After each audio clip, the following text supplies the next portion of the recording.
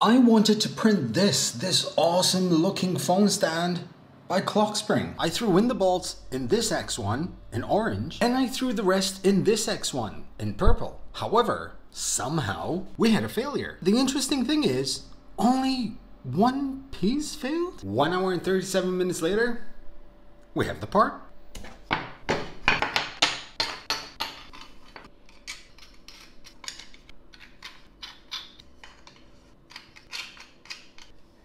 Voila!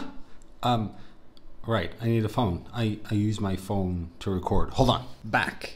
We have, oh, look at that. See? How pretty. That is so cool. You also have the version with the MagSafe charger, which happens to be the part that failed, which also happens to be a part that I don't need because I don't have a MagSafe charger.